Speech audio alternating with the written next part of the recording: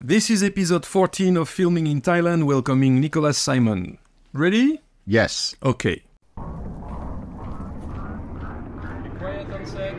Okay. Tero Documentary presents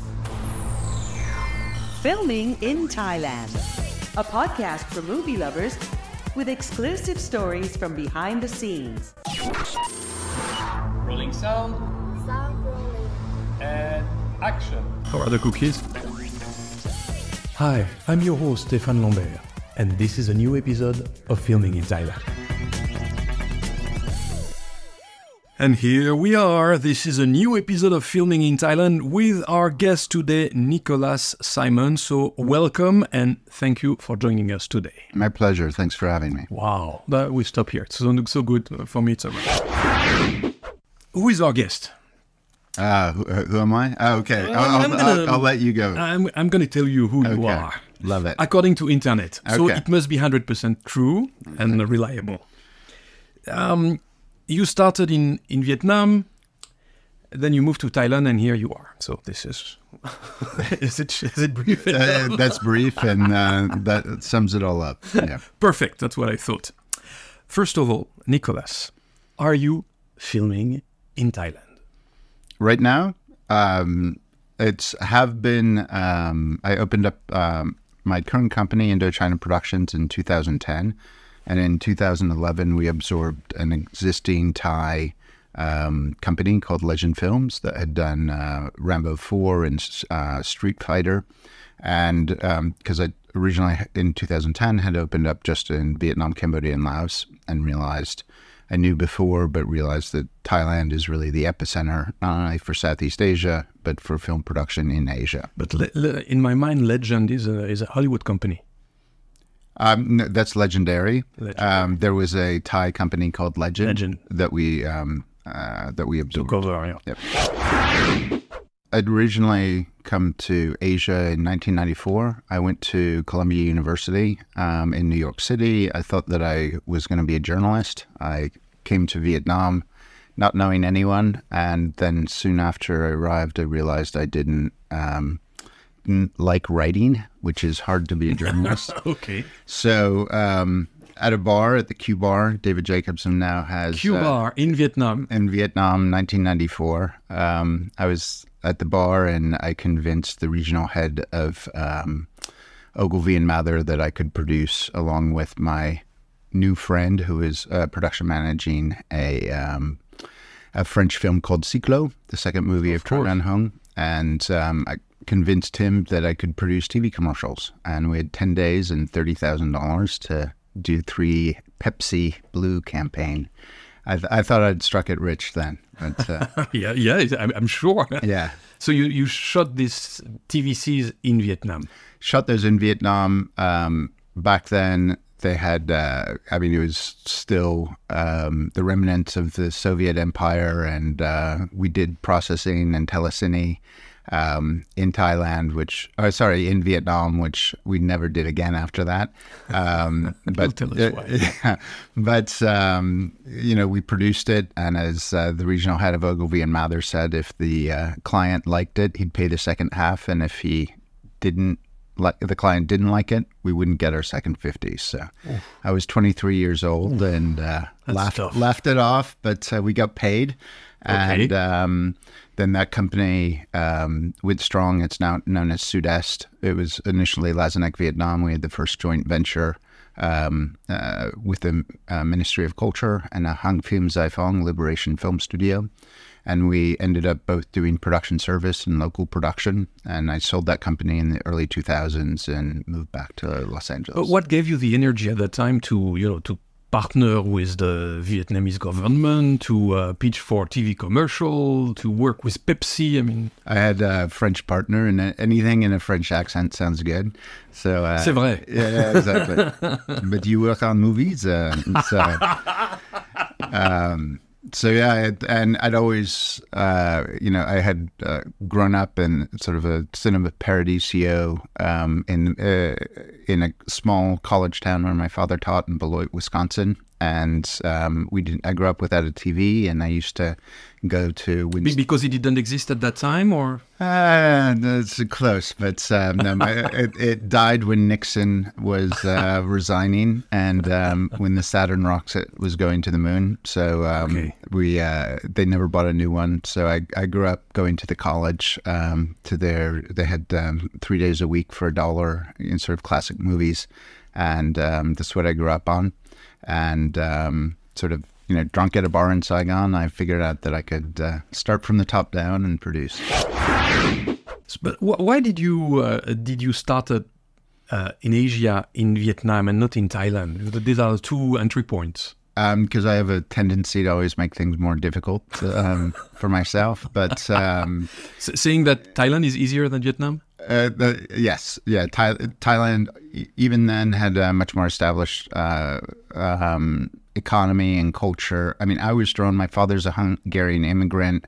I grew up in Wisconsin, and the kids in my class who I closest identified with were the Vietnamese, when they came over in 1975, and so I was 5, 6 years old. So and then they became close friends, and they ended up rising within a year to top of their class, and so I think that it's searching for my history, being half Hungarian. I think I identified a lot with Vietnam, and there's such a stigma and impression on Americans and American history and culture that I was drawn to Vietnam initially, and it was a real anomaly, and it was difficult, and I always like a challenge. Excellent, yes. So you mentioned that you had in your university this pass for 3 days a week of cinema, movie classics, screening, and is there in your memory one film that really strikes you and said, this is what I want to do? I mean, I'm getting chills just thinking of it, but watching Apocalypse Now, I mean, watching, Marx Brothers movies, Buster Keaton movies, I'm, as you can see on IMDb, I just like to work with good people, and I love all genres. And this year it's really crazy because we have a reality TV show that I co-own that I produced that I never thought I was going to do. But working with good people and the talent, an opportunity. You're referring to Dean Dynasty. Yeah, exactly. The first ever reality TV from Thailand being broadcasted. Yeah, I think that I'll let you do those words. HBO has a different, I think it's the first reality show on HBO. But yeah, so it's, so I watch it, I watch everything, and I have things that I'm more drawn to. But it's really about working with good people. Okay. So from Apocalypse Now to Dean Dynasty, it's a long way to go. I'm going to book the studio for another 10 hours. Exactly. Okay, it's okay. We have green light. For you, I have time. Well, thank you. Nicolas, you have been working in and around Thailand for quite some time now. What is so specific about filming in Thailand? I think that it's a combination of things, and first of all, I think they have more of a structure than the surrounding countries. I mean, the biggest competition, if you want to look at Asia as a center, whereas that it's Malaysia tried instituting and they have a film incentive, which is actually you can actually get more money back. More money from Malaysia than from Thailand. But you have to import the crew from Thailand to Malaysia. I'm now going to start speaking French, but then it's going to be more romantic, as you said. Yeah, no, switch off the light. Let's say we can speak French. Okay, no. But let's just I'll concentrate first on Thailand. Thailand has amazing crew. The crew is getting deeper and deeper. The country has instituted a simplified authorization process, visa process, and also now a film incentive.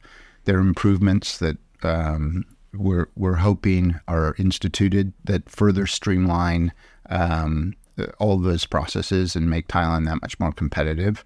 But I'd say the the film industry goes hand in hand with the hospitality industry, and Thailand having some of the best 5-star hotels and hospitality industry throughout the country makes it possible to shoot in a lot of locations.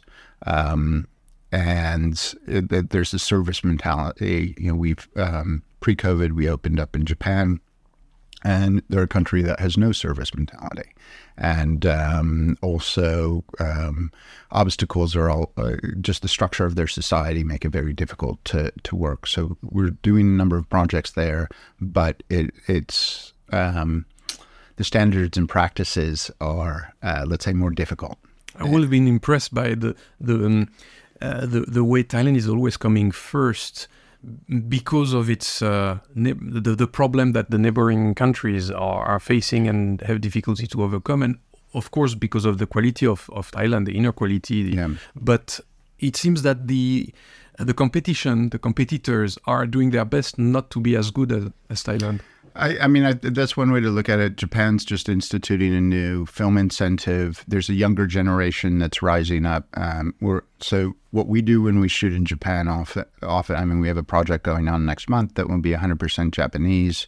We were involved in Tokyo Vice on the behind the scenes, but we're able to crew that out 100% from Thailand. But when we do other projects, so we do a number of TV commercials, and we just did recent ones for Google, for Google, Amazon, and Apple before, but another. You're missing Facebook, and you have them all. Exactly. it was one of the good. It's Expedia was the other one. Oops. Yeah, and then a different industry, but and when we were over there, we brought over Thai line producers. We often bring in Thai accountants and also the client servicing. And I'd say if you're shooting something Japan for Japan and for a Japanese client, you don't need to do this. Before, if you have to have the service mentality, Thailand, there's no place better than Thailand. I mean, our biggest competition isn't the region. It's South Africa. It used to be the Ukraine before the war. Now we have we just lost a big job to Warsaw. So Eastern Europe and South Africa and sometimes Mexico are our biggest competitors. We'll talk about the competition in a moment. And just one sec. Sure, that's for TV commercials. That's for TV commercials. For short form. And for long form? For long form, what's interesting, what's happening now is the studios are now seeing Thailand as a place not only to shoot, let's say Thailand for Thailand, Thailand for Vietnam. On the creator, we shot over 80% of the film here. We also shot in Nepal, Indonesia, Cambodia, and Japan. But that's interesting. You mentioned the creator. We'll talk in the second part about the creator, because the creator could have been shot anywhere in the world. Yep. I mean, and it was shot in Thailand. So let's keep it for a bit later. There is a saying about Thailand. You say Thailand, land of smile. And I would like to make it Thailand, land of smile, filming, and frustration. Honestly, I don't. I get frustrated shooting. I've shot in L.A., New York, Philadelphia. I think that good directors are always asking to make the impossible possible. That's the job of a director, and it's the job of the producer to manage that. And I find Thailand incredibly. I've made my home here now. And I find it very film friendly. I'd say forward thinking. It's with the changing governments and that structure, it's often hard to get policies implemented and improved, but they have been. The foreign after tax exemption was passed last year. There's talk, I believe it's been passed, but it hasn't been instituted in the royal decree of increasing the film incentive to 30%. But it's, honestly, I don't have any complaints here. I mean, it's home now. It's, the base of our business is here. We shot a big TV commercial in the Maldives, 40 Thai crew. Half of them flew over with us. Half of them flew business class because there aren't enough flights now. I mean, it was it was a real treat. I didn't even get to go, but people said it was a real treat. You know, we were shooting in Japan, Vietnam, Philippines, Cambodia. We have an upcoming job in Sri Lanka, and there's normally a decent Thai component to it. And just, you know, we want to work with good people, and Thailand has just had the sort of the history since Deer Hunter to, you know, that's built up crews. And I'll give a shout out to Santa, that's who has started his first major film production service company called Santa Films. And if you look at the difference between the way the Philippines, that had actually more films in the 70s and 80s, developed, and the way that the film industry for international production service developed, and I give it credit mainly to Santa, is that he pinpointed that you had to have a whole new crew. It wasn't about turning the very good Thai crew, who, but it was about training up people from the hospitality industry. Okay. Who then, and over, you know, now that was 1970s, 1980s, and a lot of people were, you know, my first partner, Pierre, she worked in a hotel and then saw it was a lot more fun in film production. She jumped over and worked there. And meanwhile, the Philippines, what they did is they brought in people who had worked in the Filipino industry and then just placed them on Hollywood projects. But the problem is that the standards and practices are totally different. In the Philippines? In local, even in like local okay. Thai. And so by concentrating on training people up from the hospitality or straight out of college, you could start these people who understood the standards and practices and what a Hollywood movie really did. And you know, now, you know, there's another company that's taking care of Aliens. I think that they're shooting the full season of it. Yeah, Chris Lowenstein was with us a few episodes ago, and he told us many behind the scenes of. So I'm expecting you to tell me many behind the scenes about the creator. Okay. When we come back in a minute. But before that, let's play a game. It's called the Top 5. 5 seconds per questions. It's very fast. If it's too fast, you just hit the buzzer over there. So 5 favorite places to film. 5 favorite places to film. First of all, Thailand. Second of all, I mean, we shoot all over the place. Thailand, because it's easy. We always love coming back. I'm using more than 5 seconds. Japan, because it's crazy and unpredictable. Bangladesh, because it's like shooting on the moon and you never know what's coming next. Vietnam, because it reads so well on the camera. And Maldives, because I want to go. Yeah, that's a good reason. If we could have a special episode of filming in Thailand and Maldives, you know, on location, I'm up for it. 5 favorite actors. Oh, maybe those you've been working with. It's acting. I mean, there was a long time ago I thought of becoming one. I admire them all because they're putting themselves on the line, and who knows, they could be too short, too fat, the accent's wrong, or this, and they're being... Enough about me. Let's talk about your favorite actors. Okay, sorry. I did a small movie called A Prayer Before Dawn that I produced with James Seamus. It was originally supposed to be Charlie Hunnam in the lead. Financing fell out. He fell out, various reasons. Ended up getting Joe Cole, and less than a third or a fourth of the budget with him. He was a perfect guy for an amazing actor and through himself, and he became that part. Watching Robert Downey Jr.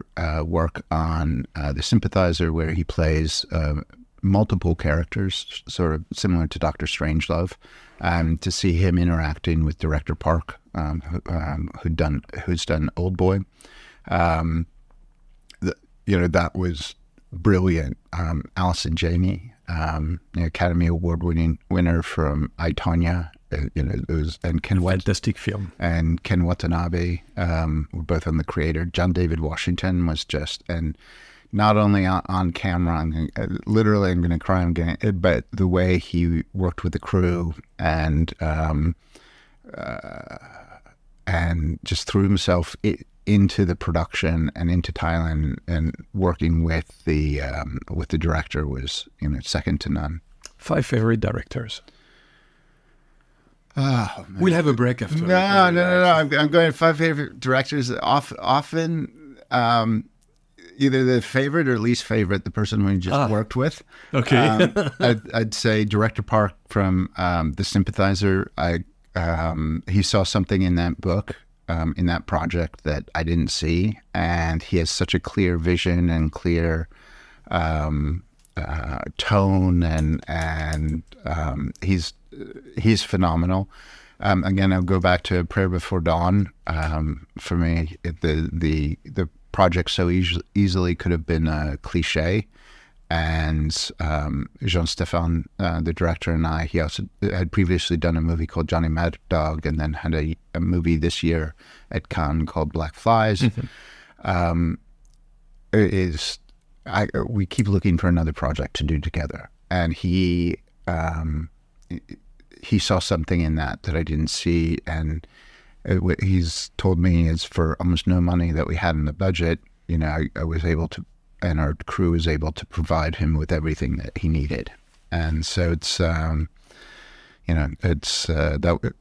all of those people were really, really special to work with. 5 of your most... And I have to put Gareth in there too. I just saw The Creator for the first time. I've seen snippets here and there. And again, there was 2+ hours of going into a mind of a real visionary. And, I'll tell you more about it later, but we were on this on the project from its sort of nascent stages all the way through, and to see what he pulled off was just incredible. It's incredible. 5 of your most iconic production. I think you gave us one already. I'll do The Creator, for multiple reasons. The Sympathizer, we have an upcoming one, season 3 of The White Lotus, and that's all I'll say about it. But already that's been a journey. So that's 3. A Prayer Before Dawn. I'll put A Prayer Before Dawn is so special that takes number 4 and 5. Number 4 and 5. Yeah. So guys, you have to watch the Prayer Before Dawn, that's for sure. And your 5 most hated questions? Bring them on. Okay, work on that. You are listening to Filming in Thailand, a podcast by Tarot Documentary, with your host, Stéphane Lambert. Is there a project, a film, a TVC, a series that was, a game changer for you? I think that it's... That's Fiat with her mobile. Okay. Again, she forgot to switch off today. First rule in production. No problem. I know for myself and for my company, I have 3 different companies. For my companies... So you have Indochina? Indochina Productions, Studio Muso in Japan, and we're soon to announce an amazing project that we're production company, and I'll be a producer on an English language adaptation of well-known Japanese IP. And then the 3rd company, 247 Pictures, that Patrick co-owned with Patrick Carr. That was in a previous episode of Filming Thailand. And so each one's doing different things. I find it really interesting with 247 Pictures is because we were actually, we are fortunate, but also very strategic, is that we own our IP. Okay, that's interesting. That's very interesting. And we're able to work with the streamers in a way where we retain the rights. And so you're not acting only as an executive producer, as a production service company, but now you're generating your own IP. Yes, and that's what Studio Muso in Japan is set up with. We're in-house producers for 2 of the largest manga companies. I have 2 partners. One, Harry Tanaka, who is on the board of directors of Studio Ghibli, and before that, he was 15 years at various GM positions for Disney Japan. Then I have another super talented partner who's well-versed in production. And then our fourth partner, Tomo, has he's more from the business side, and he's built up .coms. So we're doing a number of interesting things. We consulted for Amazon Studios. We're in-house, as I mentioned, to 2 manga companies. We've developing original IP, and then 247 Pictures, that's what its mandate is too. Indochina started as production service only. Now we're in 14 different countries. We call them territories because we see Bali and Westerners see Bali and Indonesia as 2 I need to avoid places. some politically exactly political concern.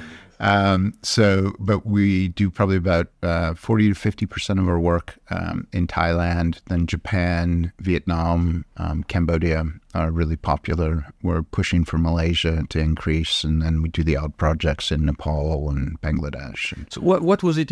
Why are you moving into IP? It's sort of just. And the question before that I didn't answer too. That's okay. I'm used to that. It's just a really interesting time. I think with the explosion, and now the retraction of the streamers and the studios, and there's somewhat of a consolidation. There's probably going to be further market consolidation. But what I've found, and where Studio Muso came up, and even now Indochina owns or is attached to a couple different projects, is that studios, unfortunately, the thing that suffered the most in this rapid expansion, or really never existed in Southeast Asia, was on a studio level, was development. And that's the weak point and it's a weak area. And now it's also becoming, I really see it as it's becoming the weak point in the consolidation, and also the rapid rise of a lot of streamers. It doesn't make sense for a shareholder or development. It doesn't bring anything. And it takes time, and they need content immediately. And so seeing that opportunity in the market is where we've expanded. And it's also during COVID, I started during COVID, I started both Studio Muso and then also 247 Pictures, because I knew coming out of it, production service will never be the same, and it's not. On the short form things, people are, it's harder to get them to travel halfway around the world as it was pre-COVID. It's also with the ever-impending recession, is people are more cost-conscious, and with flights now, business class being $8,000, $10,000, that's double the price of what it used to be. Sure. All those things add up. So I saw a hole in the market. I saw I had plans, but having started business in Vietnam, worked on the communist 5-year plan, I thought it was going to take 5 years. It's actually, we're in the midst of it now, and it balances out our portfolio. We've been able to adapt in a better way to the half of our to this strikes, of which WGA is just resolved, but SAG is still ever going. So you're referring to the strikes in the States, going on in the States, and it's decimated our long form business. Really? For production service, nothing's happening. Because suddenly you don't have production coming in. Yeah. To clarify, they are basically asking for better remuneration and more recognition for the creative work. That, and AI is also tie in the creator there too, but AI is very big, both for SAG and also for WGA, and how the studios and streamers are going to deal with it. I think that I haven't read the final contract for WGA, but I know that it was addressed, and that it's not going to be allowed just to feed things into ChatGPT and replace writers. And then for actors, the big thing is and it's already happened somewhat in various productions, where you hire an extra, you scan their image, and then you use it multiple times. This is happening already? Yeah. With no legal framework around that? Interesting. Yeah. Scary. Yeah. Interesting. So what was, if there is any, the project that was a game changer for you? Not only on the business front, but also for your own self, where suddenly you say, okay, now I'm within this industry, or you looked around, you say, wow, I'm living the dream, or the person in front of you is a big name. So I mean, there've been, I'd say almost every project that we've done, or I've been involved with. Kong Skull Island, we shot 6 weeks, first unit, with, Tom Hiddleston, Brie Larson, Sam Jackson, John C. O'Reilly, That was in which island? No, there was we shot in Ninh Binh, south of Hanoi, Halong Bay, and then also Phung Nga Ke Binh, which is north of Da Nang, at the world's largest cave complex. And so we shot 6 weeks. So that, when I was doing that, that was the biggest thing. Right afterwards, I did A Prayer Before Dawn for a below $2 million movie. Yeah, that's a big gap.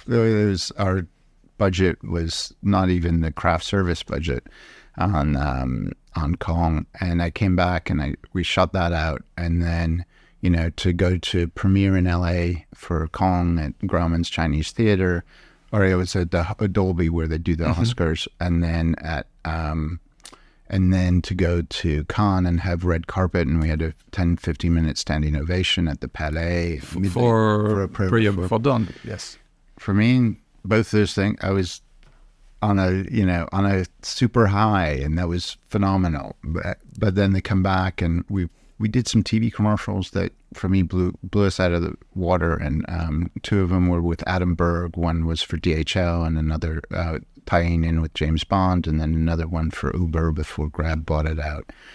And to work with him and to see, like, again, I love working with directors who surprise me, and you give them everything, and then they take it way beyond your expectations. And he did that with both of those TV commercials. And but I'd say right now I'm riding the high of The Creator, and I think that is something we've been involved with since I believe 2017, and to see it. So almost 6 years. Yeah, and it was just, I don't think it was even a full script then. It was just an idea in Gareth's mind. He came out with Jim Spencer, his producer, and for less than most TV commercials, they put together a trailer, and we traveled through Vietnam. And he actually is good friends with Jordan, who directed Kong Skull Island, which is how Gareth got the bug and all that stuff of Asia. And and to see it grow, and on a technological side, there's some articles floating around the internet, but what he was able to do, knowing VFX and knowing cameras, and working with Greg Fraser, the Academy Award-winning DP, we shot on prosumer cameras. Granted, the lenses are the cinematic and very expensive lenses, but you can go out and buy the camera for $4,000. You were talking about The Creator. So The Creator is this fantastic sci-fi movie, taking place in a world where humans have decided that AI was not so good. Finally, that there was some issues. I'm not going to spoil anything, but basically, America is refighting its own war in Asia, because you have the good guys and the bad guys. I don't say more. That's for. It's been said that The Creator brings something new to the filming in Thailand scene. One, this film could have been produced anywhere in the world, executive produced anywhere in the world, and it was produced in Thailand. So this is something I want to know from you. How did you pull this up? And second is it opens the door to a new way to see the production service industry in Thailand. That is not only because you have a nice exterior or a great crew, but you can shoot in Thailand the way you could shoot around London or in Los Angeles or anywhere in the world. So first, you had competition for The Creator. How did you convince people that the place of shooting should be here in Thailand mainly? I mean, for me, the way that we go about it, and one reason we structured Indochina and being in so many different territories is, in the end, it's the director's choice and the studio's choice where they want to go. And there have been projects that I absolutely love, and either they went to another company or they went to another country. And so having, meeting Gareth in the beginning, meeting Jim, the producer, and New Regency as a studio, we work have worked with quite a few times, and there are projects that were supposed to come and never came. And it was sort of, it's a dating game, but then it's also, when they come, they say jump and we say how high, and it's really about, Gareth, where did he traveled over 6 weeks or 8 weeks, traveled from Nepal to Cambodia to Vietnam, and we supported him in each place with different people. And, my hope was he's going to choose us and some of the countries we work in, and it worked out, because of COVID, Vietnam was knocked out. We shut the whole thing during COVID, which was a challenge in and of itself, and a huge bite out of the budget. But we were able to still do a Thailand-based production for around 16 weeks, to do about a week in Cambodia, a week in Indonesia, and a week in Nepal, and then a couple of days in Japan. And there were Thai crew who traveled with him to all of those as a locations. first unit. As first unit, yeah. And we had and John David, the main actor, traveled to all of those locations too. And then they went to, they shot, I believe, 3 weeks or so on the stage in the UK, which I did try to pull here, but it's ILM, and they have their own stage and everything, and it's just easier to do it in the UK.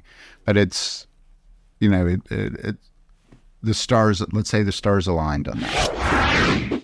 The suppliers are Thai. There are not so many joint venture with foreign studios or foreign companies investing in Thailand and joining for, having their own set, their own equipment, their own team. You have your companies, you have local Thai companies, but I don't see, maybe there are, and I don't know, foreign studios, foreign companies, investing in Thailand, saying, oh, there is so much business going on, let's get a share. I think COVID and post-COVID, from the creator, Aliens will do it. If White Lotus ends up shooting here, White Lotus will definitely have an effect. Studios are, in the end, conservative corporations. And at the moment, it's also the film incentive is attractive, but it's not truly competitive. And it has a cap, which can be problematic for larger budget projects. What's the cap today? What is it? Because I know there is a minimum. It's minimums right now.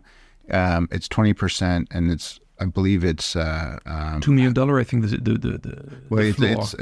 the floor. You have to spend 50 million Thai baht, and the maximum you can get back, I believe, is 150. Okay. And they do allow on TV series to break it up, but the way that you break it up is not simple and not easy and straightforward. How surprising. Yeah. So I understand, their worries about having enough budget to attract it, but if they lifted the cap, and if they also increase it to 30%, it's only going to make foreign investment that much more attractive. There's some deals with major Hollywood players on the infrastructure side that we've been involved in talks with. All I can say is there's interest, but I think that it hasn't yet gone over the threshold. But there is interest. We can imagine that within 5-10 years, there will be more ventures in this field. I know I'm here. There's a new license that I'm getting that will make that a lot more attractive. It's the other thing that plays. They're very attractive things for the EEC, the Eastern Economic Corridor. But unfortunately, that's outside of the Bangkok zone where all the crew is and stuff. So I think that you're going to. And there are no studios there. And why would you build it if you have to house the crew, which is one of the biggest problems in former Pinewood, now Iskandar studio in Malaysia. So, you know, but I would not be surprised in the next 2 to 3 years if a lot's happening. It's also, you know, something that would help the industry a lot here. And you can look, Malaysia's actually done it, and Australia has done it so well, which is you divide or you make it so that post-production, you can qualify for the incentive without production and post-only. And if they had post-only here, that would help a lot with volume stages and you know, various post-production, computer graphics. Because today post-production is not included in this scheme by itself. There's a company, Base FX, that does a lot of work for ILM and Lucasfilms. I believe they have 1,000 or 2,000 employees in KL, and from my understanding, they set up to take advantage of the Malaysian film incentive. Of course, I mean, it makes sense. From a remote location, you look at the financial side first. Exactly. Probably. The Creator, was shot for 3 weeks in Thailand? 16. 16 weeks. Yeah. The Creator was shot for 16 weeks in Thailand. What was your job there? Your daily routine? I'm the co-producer on it. Different projects I operate in different ways, but on our service work, what I've really seen, and when I first established the company, is that I knew that the only way to grow was to help build up crew. And so now, and most of them are all freelancers, but there's a woman on the Creator, a woman on the Meg, both Thai women who are line producers. So they were there on day-to-day, because I'm like... A key person. For me, I'm a decent line producer. I'm not a great line producer. Can you name them?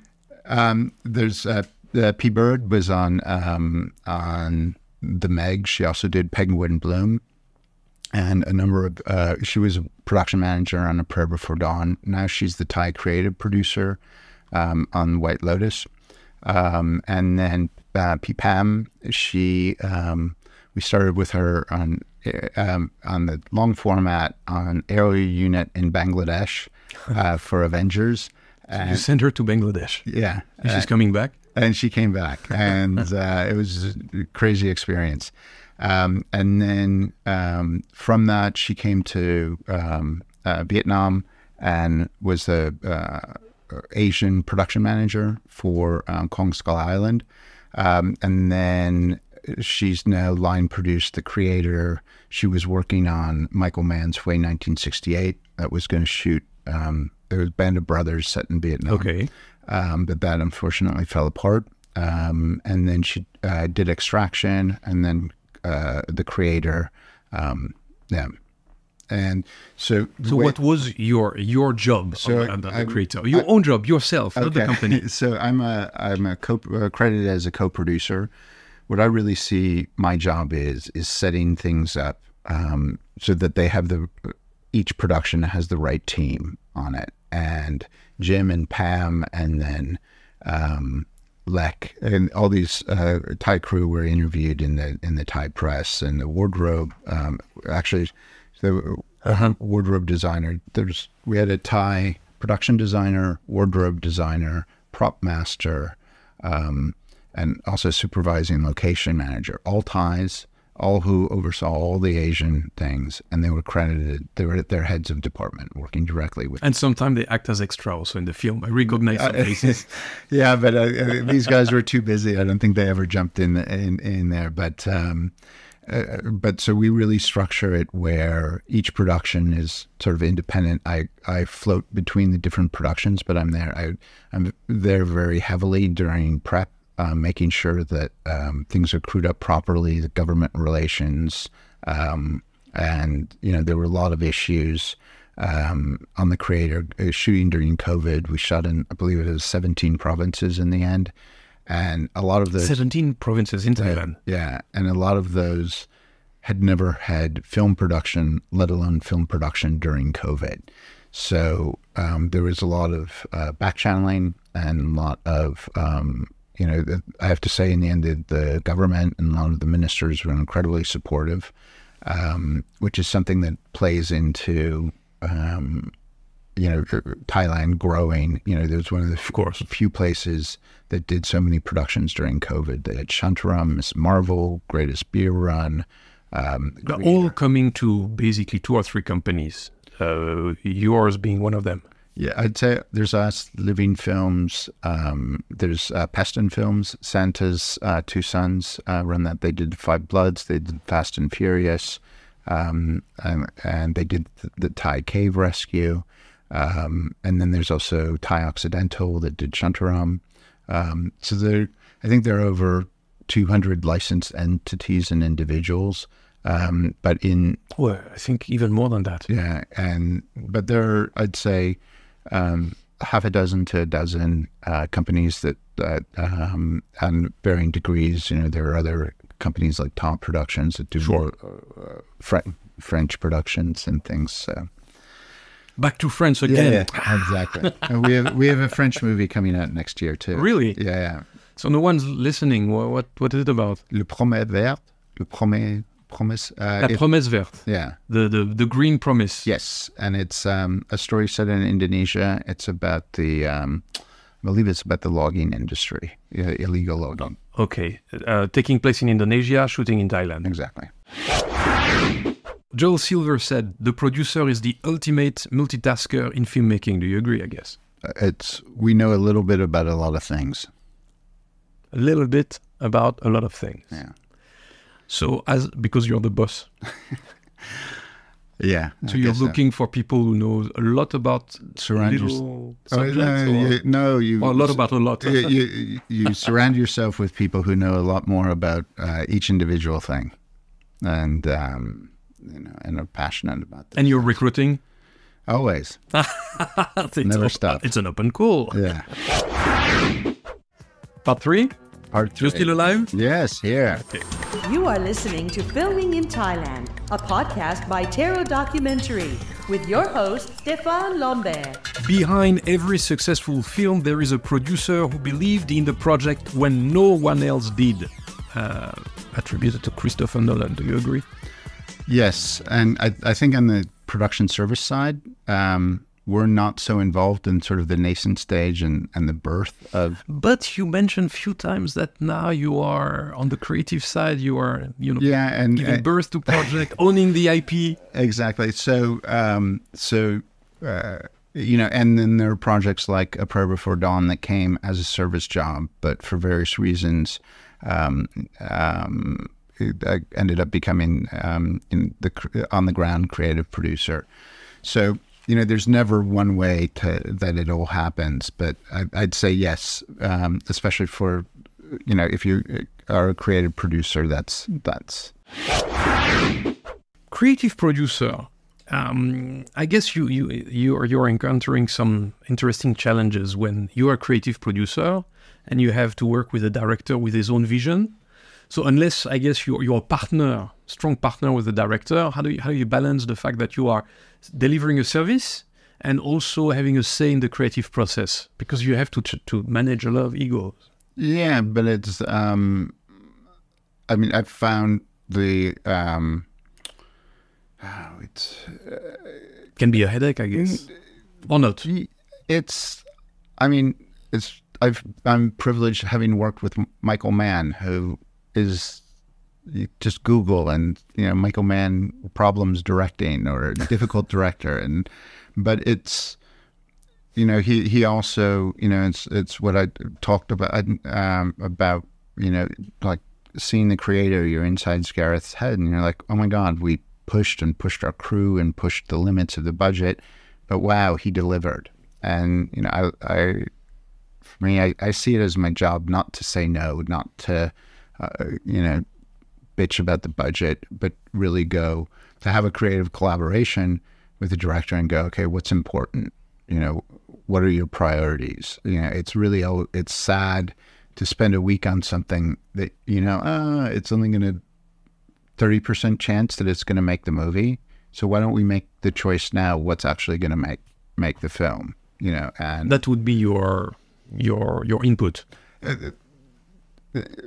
In one circumstance, that might be the input. But I guess it depends also on the director you're working with. It depends on the director, it depends on the project, and you know how you're going. And there are directors, and you know, it's situations where I'm much more hands off. There are other ones that are more hands on, and it's so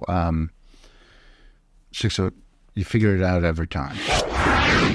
Have you ever had to deal with the ego's problem, like that could have completely jeopardized the production?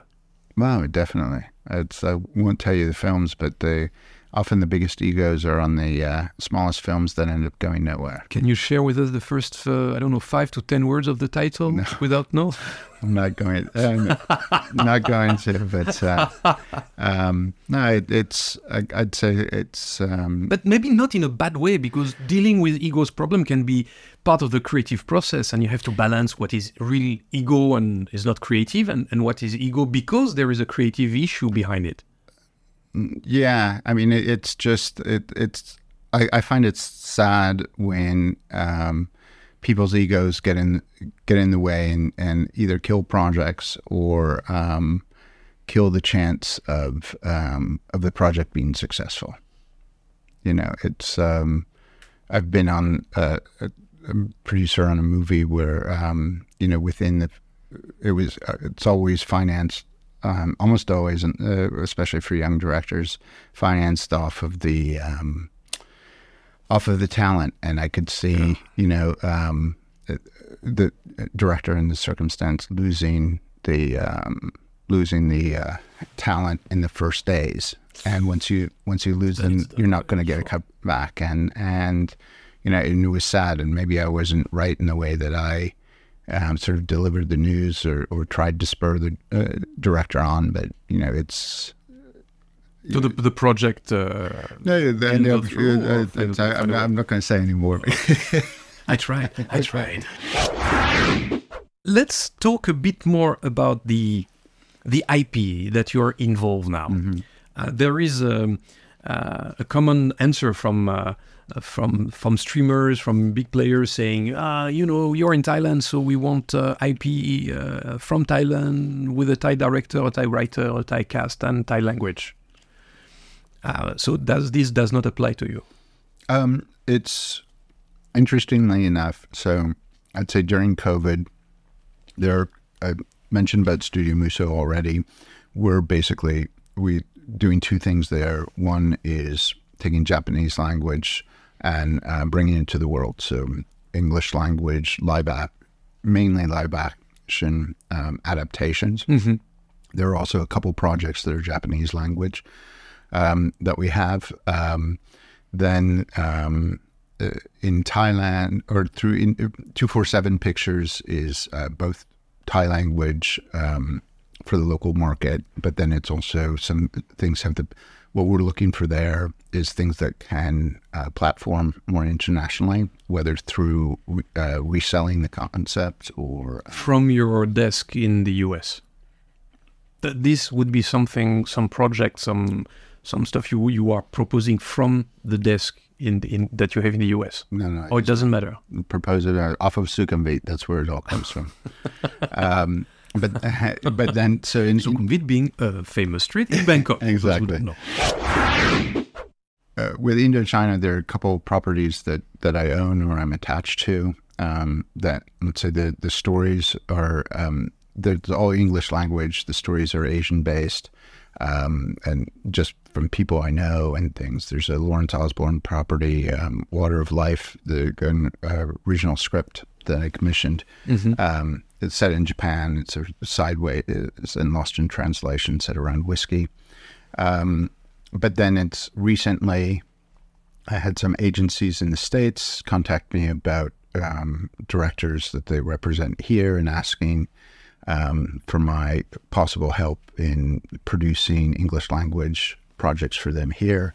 And then recently also some interesting Thai language properties, narrative, scripted, have come my way. I think that the the question is if I'm going to, I find it, a lot of the projects really interesting, but the streamers model isn't interesting to produce something for $1.5 million, $2 million, and which will take 2 to 3 years of your life, and then not to own any IP, and the fees that you get off of that are, I mean, if it was the only thing I was doing or something, or a different stage of my career, it might be interesting, but it's not. So I'm looking for projects where I can own part of the IP, where they might end up on the streamers in various different ways, a later acquisition, but there's also a theatrical window. Each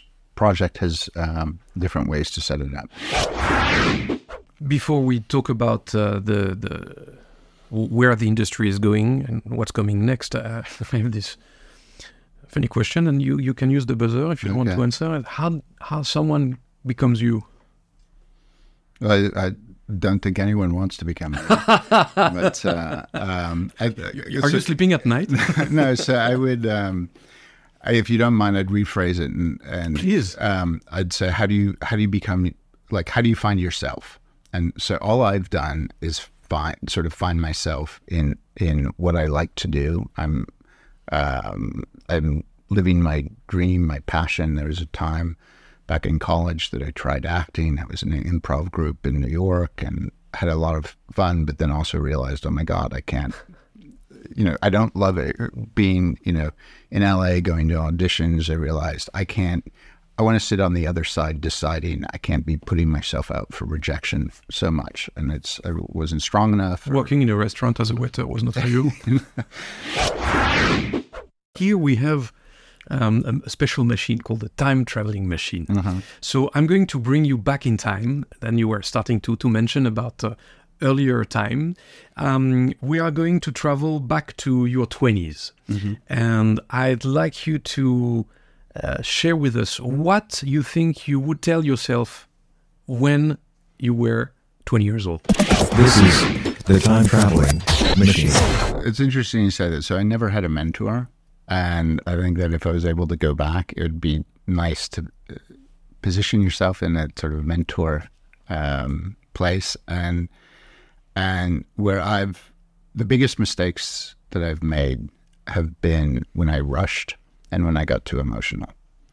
And there are probably half a dozen to a dozen times, and it's either ruined relationships or ruined friendships. And if I was able to take a breath, and not be emotional. Why do you think you went? Why is this a therapy session or a podcast? Please. Well, anyway, both. We charge you at the end. So. Okay.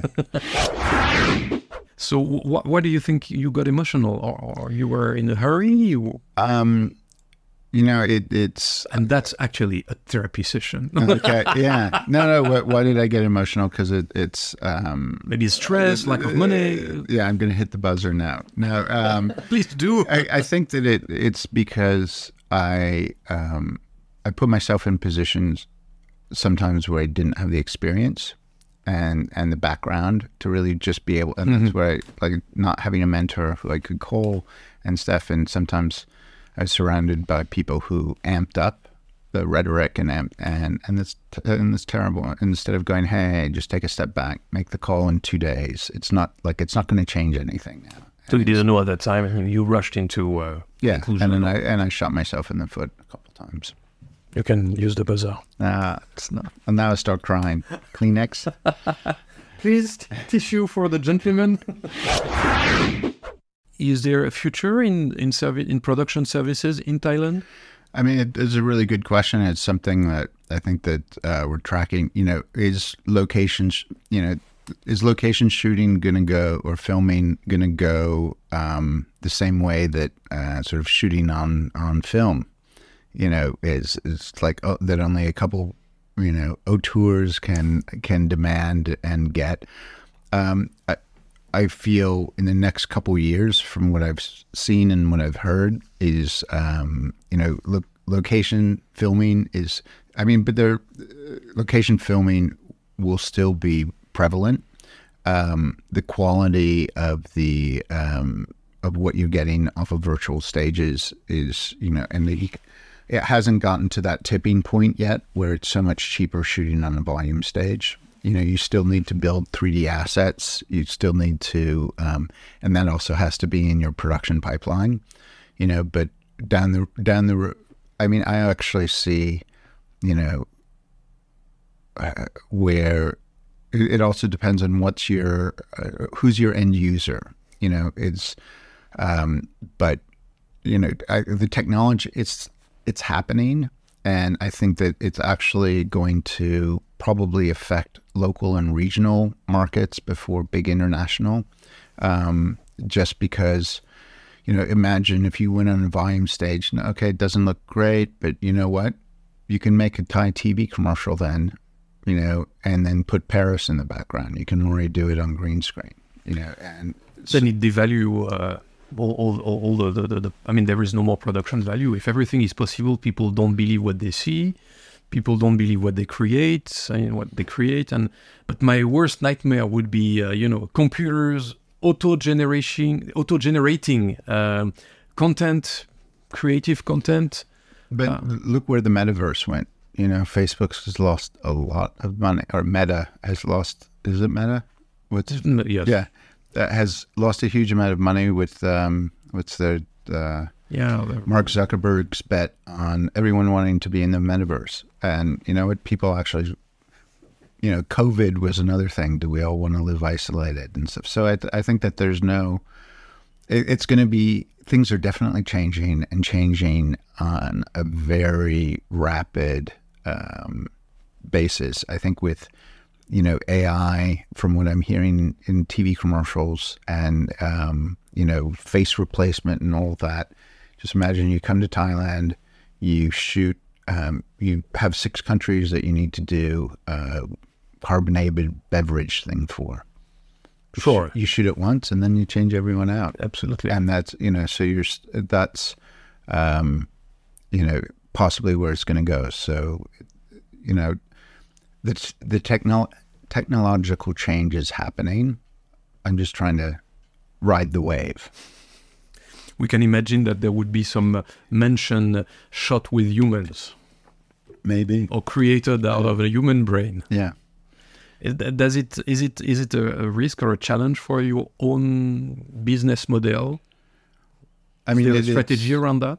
I wouldn't go out and build up a traditional, start hiring 300 people for a traditional production service company.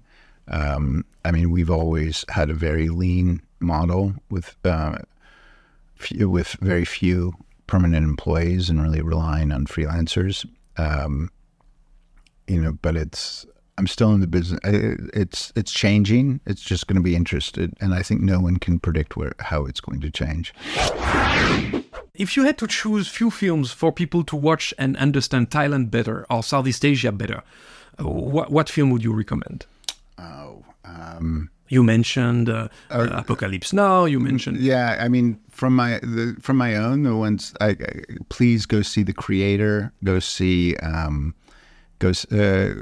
of how you can have an Asian-based temple, and as opposed to going to Iceland or something. Watch A Prayer Before Dawn. For me, there's a movie that really. Have the director's vision, and when a director knows what to put it up on screen, especially if it's all live action, there are ways to really produce it and not have to spend a huge sum of money. For me, American Apocalypse Now is phenomenal. I think that and I was working with Oliver Stone on a project that didn't go through, but Platoon is. And here's a young director who didn't get enough money, and the stories behind how that was made was phenomenal. And it's, I think it's a very, you look at the script and the story, and it's very classical. It could be, set in times of Greek or Roman Empire or something, and but beautifully done. What's Eric Matisse on the job? a Filipino film. I don't know this one. Yeah, it's where they hire contract killers who are actually in prison, and then they get out of prison to go kill people. I think there's, what's the movie that XYZ did? The Raid, an Indonesian film that really sort of broke out internationally. I think they're fun. What's the Ladyboy volleyball team in Thailand? Ah, yes. Oh, that's that's some time ago. Yeah, some time ago. But I think that there is like something like that should be revisited too. And so that's where I'm going all over on the genres. So we have the film that you recommend for people to watch and understand a bit better. And that's interesting that we started mentioning Apocalypse Now, and we end up mentioning The Creator, both portraying the American fighting Asia for a cause. We leave people deciding what they have to think about it, or this is another discussion. And Fiat will bring you the award for Best Guest Ever for this episode of Filming in Thailand. I feel honored. You can. This is actually the official mug from Terreau Documentary. Terreau Documentary is one of our official sponsor and supporter. I created Terreau Documentary. Okay, fantastic. we had a way to get them as a sponsor. Okay. And that concludes this episode of Filming in Thailand. The show is available on YouTube, Hoodie Podcast, and on all the leading podcast platforms. More detail together with transcript and links to the films, the many films you mentioned, you refer to, at www.filminginthailand.com. Okay, people, fantastic. That's a wrap. It's been a thrill to have you with us today. Perfect. It's been a pleasure. See you on screen soon. Great. See you. And it's time for me to say, et voilà. That was Filming in Thailand, an original podcast brought to you by Terreau Documentary on Hoodie Podcast, with your host, Stéphane Lambert. Thank you for listening, and stay tuned for our next episode of Filming in Thailand. That's a wrap. Okay, hold on 1 second. It did not record. We have to start. We make it shorter, but we have to start again from scratch. And ha ha ha.